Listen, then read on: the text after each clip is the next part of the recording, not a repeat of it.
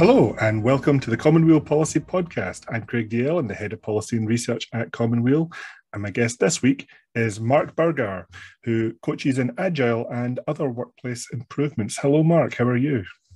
Hi, Craig. I'm doing fine. How are you? Yeah, it's good to have you on the show. I know you've been a regular listener for some time, so it's good to pull you into the virtual studio. Thank you for having me. So we're going to be talking this week about really one of the big changes that has happened over the last couple of years, spurred on by the pandemic. So many of us have had the way we work radically overhauled. Now, not everybody. A lot of people have found themselves now working from home or changing their work arrangements. We know that not every job can be worked from home. We know that not every house, not every home is suitable to be worked from. And those two topics are possibly for another podcast. They're interest areas of mine that I'd like to come back to. But for those of us who have been privileged enough to work those jobs that can be worked from home and have those environments that we can work from, we have seen this massive overhaul in the way we work. Something that's been promised for decades. The technology has been promised since probably at least the 1960s, if not before. We saw things like films like 2001: A Space Odyssey having video calls from the moon. We've seen the cyberpunk worlds of the 1980s where everybody worked in these virtual cubicles from massive mega corporations. So the technology has at least been envisaged since then, but it never really kind of came into the real world until the pandemic hit. Marc, why has it taken so long? Was it a technological issue that just happened to arrive at a time when we needed it? Or did it take something like the pandemic to spur that cultural shift? So I would actually argue that it has happened way before the pandemic. So in IT, we know of several companies that actually made a move to remote working long before the pandemic. So my first remote experience was actually at the dawn of the internet. When I still was doing internet application programming, I worked for a company in Canada and basically wrote internet code for them, where they had customers there and did the customer interaction. So has been around for a long time. There has even been books. A company called 37 Signals switched to remote working, wrote a book, came out several years before the pandemic where they documented their experience. I know a few people in the UK,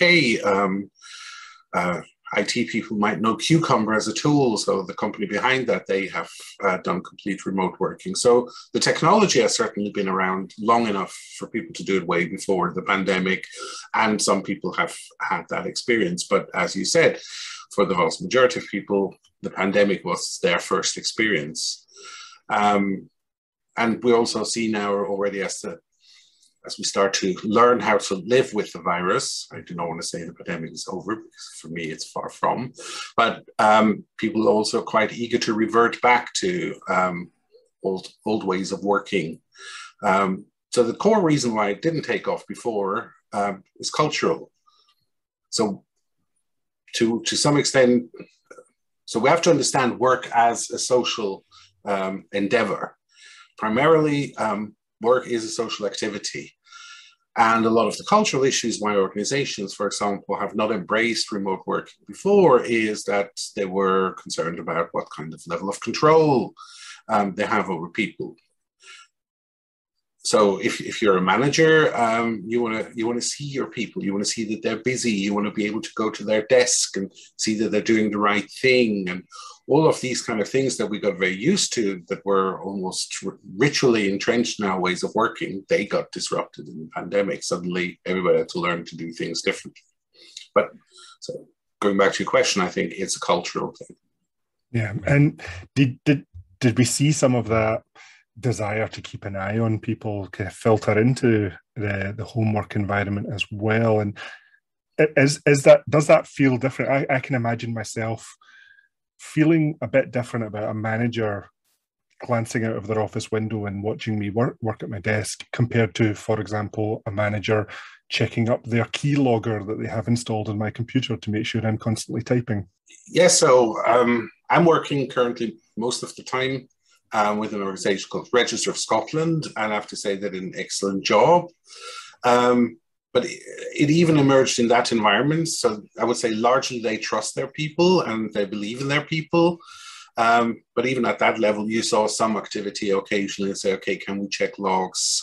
When were they on the VPN, etc., things like that, because there were some concerns about people taking advantage. But what we've read in the industry and what we've seen in some companies is that what we call surveillance software massively took off during the pandemic. So organizations would literally install software that would detect that your face is on the camera, even when you're not in a meeting, as in you had the camera on all day, from 9 to 5, and it would detect when you leave the field of vision of the camera, so they could say how long were you at your computer. And so the surveillance IT intrusion is a massive issue. It also shows how little trust these people have in their employees, which is also a big issue because, quite frankly, I wouldn't work for such an organization. So if you don't trust me that I have the intent and the motivation to do a good job, why would you hire me? So I would even, question what is my relationship with you? But these things have happened, and there is a danger that remote working as such, if these surveillance technologies are tolerated, actually will lead to a normalization of being surveilled. So this is a worry for me. So the industry in general seems to have reacted, so workers especially, quite strongly against these technologies, but that always means you have to have choice, as in you can choose to go working elsewhere. And a lot of people do not have the choice, as in they're locked in, as in there aren't many jobs for them available. If they're available, often the same conditions will apply, etc. So there's a danger that remote work can lead to a high level of surveillance. Now, you mentioned there that a lot of companies were already pioneers in this area of remote working, but what about, in your experience, the other companies for whom the pandemic was a sudden shock? How quickly were they able to adapt, and how easy was it for them to adapt to remote working? So again, I think there is a scale. So it depends a little bit on the company itself. So for example, I spent a few years working for a bank, one of the top 5 banks in the UK, which has sites around the country. And so even if people rarely worked from home, you had teleconferencing already as your standard means of operating. So they had equipment with meeting rooms, etc. So given that was already something they were used to, switching to remote was probably less painful as an organization that everybody had. So one building, everybody in the same site, so had none of this technology on site installed, any experience with it, etc.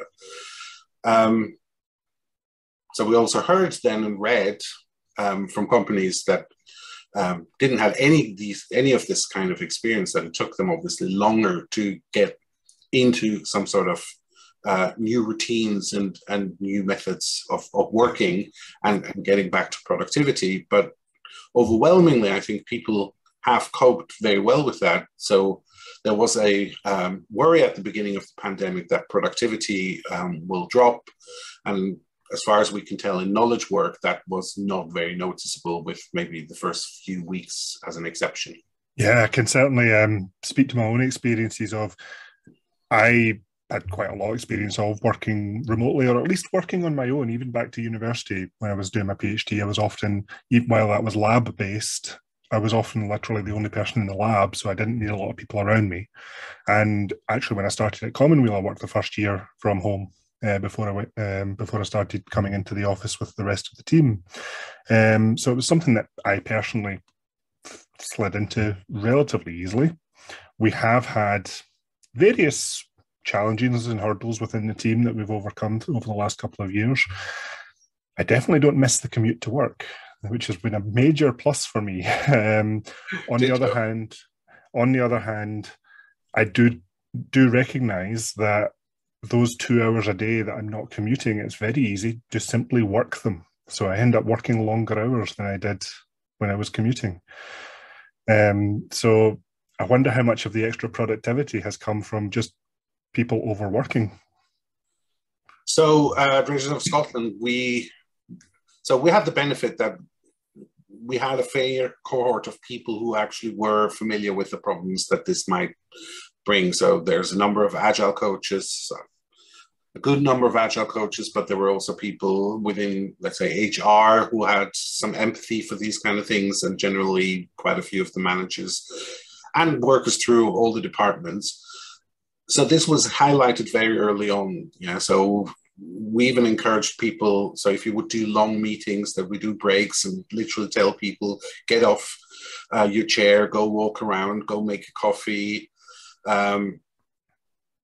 Where this was not addressed, I can easily imagine that, yes, as you said, people would add that to their workday. So in the environment that I was before, in that bank, I talked to some of the people during early months of the pandemic, and that was exactly what was happening. So they were already working long hours anyway because of the stressful environment, the high pressure, etc. And then, yes, the time they lost to no longer having to commute, or the gains, just meant, yeah, okay, so I get up the same time that I usually do, and I'm just at my computer earlier on. I start checking my email an hour earlier, and I will check my email 2 hours later than.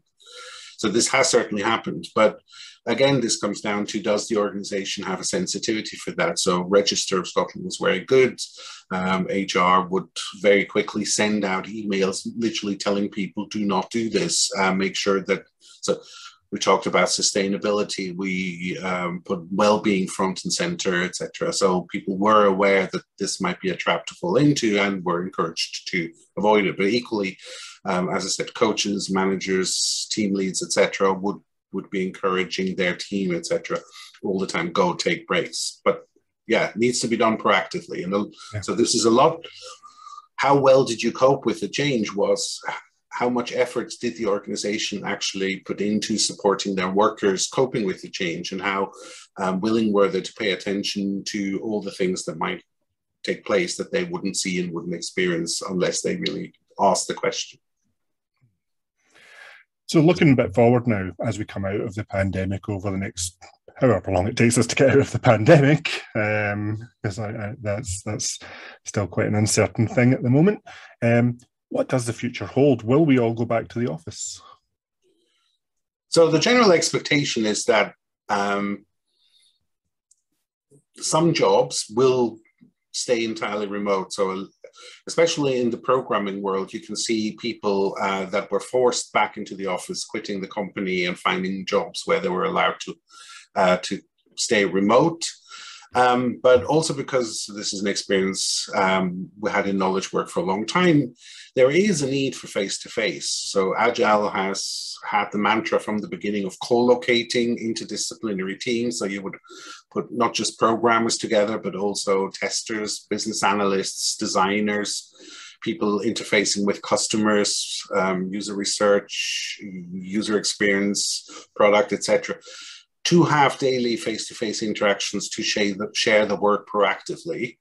There are even theories around cognition, etc., that say we need to be in the presence of others. So I believe the future will be a hybrid, and we can see many organizations already discussing, so how are we going to do it?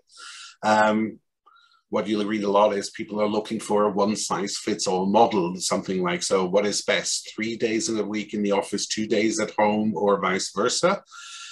Given my experience with improving work situations, my suggestion would be for not even an organization to have a policy, but literally do this at team level, and maybe even in the context of what are you currently working on. So let's say, for example, you're a product team. If you are at the beginning of your discovery phase for a new product or a big change in your service or so, probably more face-to-face time will be beneficial. Once you switch over in delivery mode, where it's literally now we're going to implement all the stuff that we discovered, etc., you might want to switch to a more remote mode. That would be my suggestion or my recommendation. Do not try a one-size-fits-all. Do not try to enforce certain things with policy, but give teams and your workers the liberty to actually decide in their context what works for you best. Because equally, people have said that throughout the pandemic, all the quality of life that they gained from having more freedom by working from home, having a bit more control over their time, not having to eat cheapo, bought lunch from Pret-a-Porter or something, Pret-a-Manger, sorry, or any other outlets that may exist.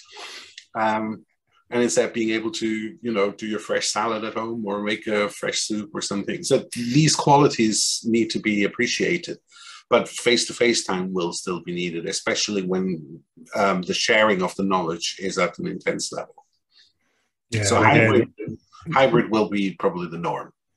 Yeah, no, I certainly have spoken to people, especially folk who don't have a home environment where it's been easy to adjust to work, who have been keen to get back into the office more than some others who, like myself, really despise that morning commute. So it could be a team level, could even be flexible around individual workers, I guess. Yeah. So registers, for example, will do exactly that. So there's some work that actually needs you to be physically at the building, because it's like you scan paper, deeds, etc. And so there's a lot of labor that actually can't be done from home. We have to accommodate that. But then the other side is individuals who don't have a good environment. Then you will need to give them a desk. Now, in the short term, given that most organizations have a lot of office space, so traditional, I don't think that's going to be a problem. But from a cost model, what we already see emerging is that you might actually just go and rent a desk as part of so this is part of what the company pays you for or pays for you in something like WeWork, or so these rented office or rented space arrangements, because it might become cheaper for companies to do it that way than to have their own, series of hot desks, and never knowing how many people are actually going to use them and not use them on a longer term. That was actually a model we floated as an idea in the Common Weal Green New Deal plan, our common home, as we were looking for ways to really, it was really focused on reducing that commute, to reduce the amount of traffic on the road. One way could have been to have these hot desks or small flexible offices located within walking distance of communities. We wrote that before the pandemic as well. So what are some of the opportunities and lessons we've learned from this crisis period, and as people do start going back to the office, and what are the technological or the cultural gaps that still really remain to be overcome? Okay, so let's start quickly with the technological gaps, just because they're not obvious. So once you're in a hybrid environment, one of the difficulties that you have is, so you have some people who are in the office and some people are at home. So pre-pandemic, we actually had a mantra, so as facilitators, coaches, that said, if one person is remote, everybody has to be remote to make a meeting happen. Their remote means they work from a different building, from a different location, etc., more than they would be working from home, but everything equally applied. So what we meant with that was, if you have, let's say, 6 people in a room around a table, and they have a big screen with one camera, and then you have like 1 or 2 people who are at home, just by the nature of how things currently work, they would have difficulties to connect. Yeah, they would. Yeah. You would have an experience of, I'm not really there. I'm not really part. You would not be really invited as much into contributing, because your face is just not the same as somebody who's in the room, etc. So then the solution was, everybody has to have a laptop, or at least desktop computer with a camera, and everybody would essentially interact in the same on a same level playing field. That is not ideal, because you then lose a lot of the opportunities from having a few people who are in the same location and having some of the enhanced cognitive abilities of a team being together. So what we see now technologists are researching is like, so how could we use, let's say, 360-degree cameras, so that even if you're not in the room, you can sort of see everybody who is in the room equally well. So you will see who's speaking, omnidirectional microphone problems, so that you even maybe from a stereo headphones, you could tell, oh, this must be the person over there who's talking now, that must be the other person. They're experimenting with your technological avatar standings, or remote presence, it's called.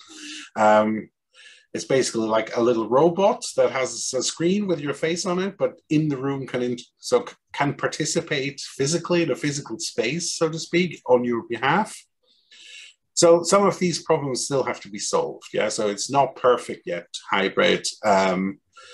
It's far from perfect because we haven't had a need. There wasn't enough demand, and I expect the demand will now be sufficient that these technologies will be developed. So there's a gap that needs to be addressed and needs to be understood when you move to a hybrid environment, that you need to cater for it. Again, having coaches so Agile coaches often see themselves also just as workplace facilitators, having facilitators who understand these things and can facilitate a team that is working in a hybrid manner will probably be a very good compensation for now until the technology catches up. But there are huge opportunities. So an obvious one is people with disabilities, for which travel is really inhibited in participating in work. If they don't have to travel to participate, then suddenly you can employ them, you can give them access, you can enable them in ways that was difficult before, or came with a high cost. So I worked at the NHS for a while, and they enabled a person who was completely disabled, so needed motorized chair and everything, to be able to work in the office at great cost. But even that was never perfect for that person, because they might one day have some physical reason why they can't come to the office and needed care. They would have been able to participate from a cognitive ability, but just the physical disability created a blocker. So for a lot of these people, being able to work from home will be of great benefit. Another opportunity is diversity. So right now, or pre-pandemic, because we had this dogma of you have to come into an office, you could only employ people who were geographically close enough to do that. Especially knowledge work benefits from having a lot of cultural diversity in your team. People with different life experiences will, for example, if you design services or product, will bring perspectives that will make your products and services better. So suddenly you have the ability to actually employ people from far away. So there's a big opportunity in that I believe a lot of, especially product service company, but maybe even government organizations will be able to benefit from. Yeah. One of the very few things I think the Star Wars prequel movies got right was that image of the Jedi Council with about half of the Jedis physically present in the room and the other half coming in via hologram. But we're probably still a wee ways away from that. Now, another thing that you mentioned that you really wanted to talk about is something that I've got quite excited about, is the concept introduced by the economist, late great economist David Graeber, the concept of the bullshit job. This was one of the books he published not long before he died. But I think it's something that is probably required reading for anyone who is interested in anything to do with work, workers' rights, working conditions, whatever. We can't have David on the show, but Mark, you're the next best thing. What is a bullshit job? So I think the motivation for him for the book was to start to talk about some of the really broad and widely observable dysfunctions that we have as we move to a knowledge work economy. So one of the issues that has driven this move to a knowledge work economy is that we got a lot more efficient in producing our foods and goods, and etc. And that needs less and less labor. So people start to do other things, and what better to do than actually using their mental capabilities to improve our society, make our lives better.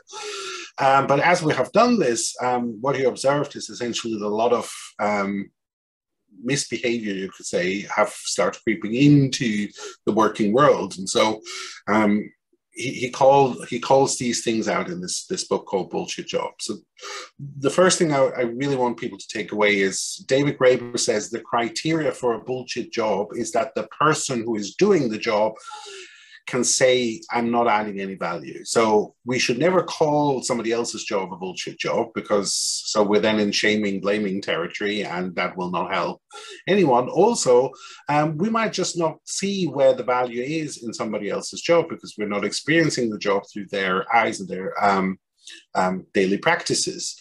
So it's not a bullshit job unless the person who's doing the job says so. But he is then calling out several types of behavior that he's noticed. And as a workplace coach, I can see, I've seen all of them. He calls them types as in the way he describes them in the book. There are people who are this. The way I would maybe frame it is, many people can see doing some of this, because I don't believe there are these types. But so some example of the type. So, for example, called something a flunky is somebody who's constantly doing things to look good to his superiors. Yeah, so it's basically playing up. There's some less licensing words we could use for that. But to a certain extent, we all do that at some point in time. Yeah, so we do want to be seen as valuable by our superiors, because we believe that will matter whether we're going to keep our job or get a promotion or get a pay increase, or maybe just get nicer things to do. It becomes a dysfunction when somebody really spends a lot of their energy on that. And I think almost everybody will have experienced that somewhere, somehow in work. So equally, there are the opposite. There are goons. These are people who want to try keep everybody on their level or lower, keep them down. Yeah, so constantly criticizing them, devaluing the work that other people are doing. There's a category he calls duct tapers.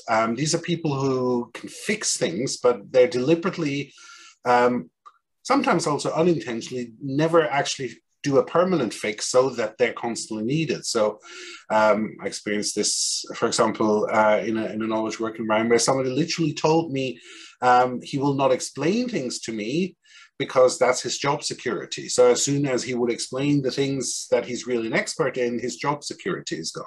And a lot of people in a volatile environment, where people are constantly under pressure, are actually almost encouraged to become duct tapers and only ever apply temporary fixes and never allow a problem to be really solved. Yeah, I've certainly even seen that at an organizational level, where faced with a problem and you can either put a duct tape solution that costs £100 but will break next year, or spend £1,000 for a permanent fix. Yeah. The people who can approve the spending always pick the cheaper option, and they'd rather spend £100 every single time. I mean, equally so in IT, you also see almost the inverse of that, where organizations literally have an IT setup that breaks every day and need manual labor to intervene and fix it all the time. And the people who are doing the fixes are actually tired of doing them. They tell the organization, here's how you could permanently fix it. But because it would require a little bit of investment, the organization never does it. So in operations, for example, we have this term of toil, and people are literally complaining about, hey, I didn't become an IT worker to do toil, yeah, but the organization, by its dysfunction, almost forces them to do that all day. So there's always an opposite side when we see some of these dysfunctions. So probably the strongest critique that he has lobbied at is at management. Yeah, so what we've seen in a lot of organization is what I call the bloating of middle management. So middle management has a bad rep, but that is because it has been abused. There is a need for middle management. So there's lots of organizational theory that will explain this, but roughly you need to have an exec that looks maybe 2-3 years into the future and tries to set a strategic direction. And you need the coalface where people are actually producing what is of value. But you need some layer in the middle that connects the two. Yeah, so middle management has a function. But what we're seeing is often organizations where this is bloated up to like 10 tiers of middle management. Often the people who are in there, they're so what David Graeber calls box tickers. They just create work for themselves and maybe other managers, long checklists of things that need to happen just to connect the top to the bottom of the organization. That if you actually look for it from a value perspective, is it as adding anything of real value to the people who buy the product or the services of this company or the goods of this company, you can't find value, yeah? So he calls that box tickers, but they exist. And another side is taskmasters, so people who are actually not doing anything themselves, but actually just find all these things that they can control. So instead of trusting their employees, for example, to do a good job, so what we call intent-based leadership, tell them what they need to achieve and maybe ask them how they need help to do that, they actually will want to know exactly from everybody, what are you going to do, put this in a complex plan, and then constantly track that everything happens according to the plan, which also in knowledge works is nonsense, because at the outset of your plan, you imagine how you're going to do the work, but as you do the work, you're constantly discovering things that you actually didn't think about when you did the plan. So actually competent knowledge workers constantly improvise to adapt the plan. Now, if you have a taskmaster who just sits there and says, hey, here's my chart and you haven't done this thing and this thing and this thing, you're just overloading your knowledge workers who still try to actually realize your value to also cater to your managerial needs of following the plan. Yeah, and of course, no plan survives contact with the enemy intact. So if you're not able to change the plan because of changed circumstances, then where do you go from there?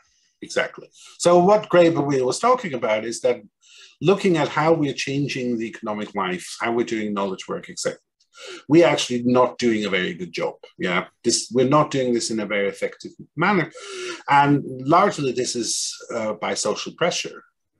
It's because we're not really focusing on the value that we're trying to achieve in producing the work, but because we have to cater to so many social needs that are influencing in the organization. So what you often see is managers intuitively believe that they're going to produce the most value for the organization if they keep everybody busy. So we call this utilization. This comes from so utilization thinking makes perfect sense in a mechanical world, yeah? If you think you have a machine or so, yeah, so you get value when the machine is utilized well, yeah? If the machine just stands around, obviously we shouldn't have bought it, or we should have sold it maybe after it was needed, etc. So utilization comes from that thinking, from old manufacturing thinking. But even in manufacturing, they discovered already in the 60s and 70s that because now manufacturing became a chain of events, that the utilization of a single machine is actually not very interesting. So they started to think about flow. So you're producing, so let's say you're producing a car. Yeah? So Toyota, for example, is very famous because they started to switch their thinking model, optimization model, to actually how many cars do we actually complete? Yeah. And what do we need to complete more cars, and taking the focus off a single worker's utilization. They were no longer interested in that. Equally in knowledge work, we should stop being worried about everybody being busy, but being focused that we're achieving the outcomes for our customers, for services, etc., for citizens if you're a government organization. And so the utilization thing, so as long as we're clinging to utilization thinking, then people will start falling into all of these bullshit behaviors, yeah? They will do things that don't add value, and then hence will create jobs and will create work that people themselves don't experience as adding value. Yeah, and it really does tries to turn people into that neoliberal model that reduces people to just an efficient economic unit. And as you say, that how do you get as much utilization out of that economic unit as you possibly can? And you're no longer dealing with a worker at that point. You're dealing with a line on a spreadsheet that you're trying to maximize. Yes. And knowledge work now largely requires teams, not a worker. So obviously teams consist of workers, but in order to achieve your outcomes, you need to facilitate a team of several people, sometimes as few as 2 or 3, but often 15 or 25 or 150, and you need to coordinate them. And so if you then still have your focus on everybody being busy, you just lose sight of actually what you're trying to achieve. Yeah. And so also this creates a lot of turbulence by because people then suddenly are busy, or let's say you give them individual targets to achieve, they will be motivated to achieve these targets, but these targets will then suddenly interfere with the flow of the value piece that you're actually trying to accelerate through your organization. So these two will get in direct conflict of each other. And so by that, you actually, again, provoking a lot of things that when you look from the outside in, look as people behaving badly. At the start of the program, you mentioned you had an interest in the philosophies of Maslow, and you were trying to apply that to workplaces. How does that kind of thinking, how does it apply to the workplace as a whole, and how does that rearrange that relationship between workers, work, and workplaces, and how people are treated as they do their job? So Maslow, who's famous for a pyramid, which he never actually created. The pyramid comes from a management consultant who just tried to sell something.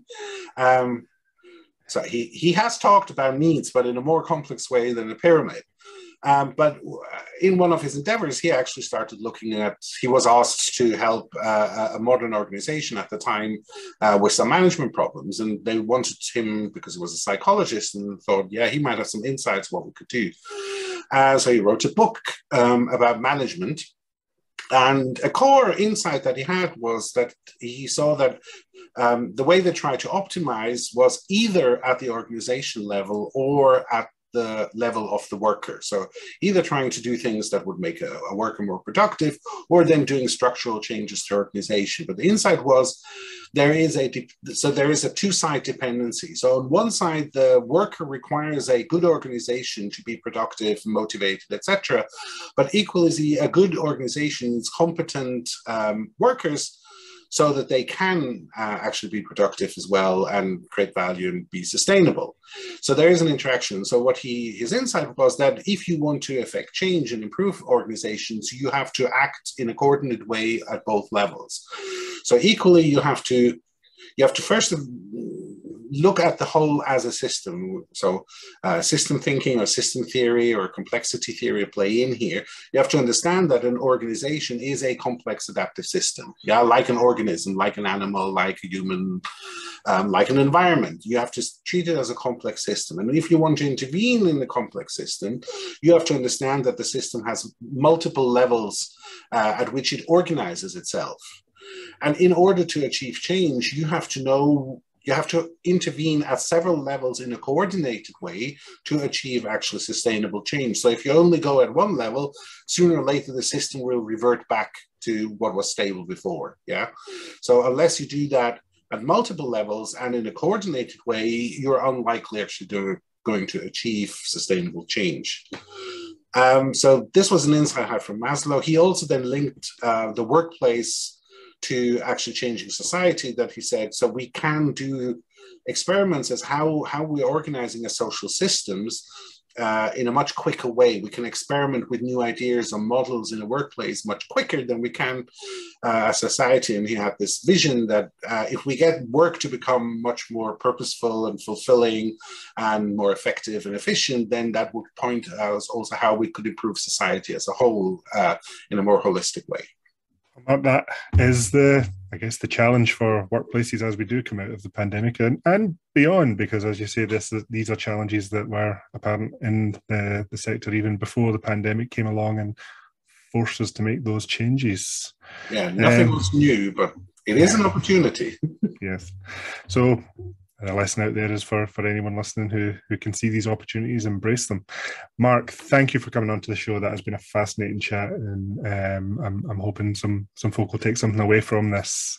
And I'll finish up, just as I always do, by reminding our listeners that Weal as an organisation is entirely funded by folk like yourself, giving us regular donations of £5 or £10 a month. We don't get government money. We don't have corporate sponsors. We don't even have adverts on our website. So we are entirely supported by folk like yourselves. And I hope you've enjoyed this week's podcast. Please listen to it. Please share it around. And please come back next week.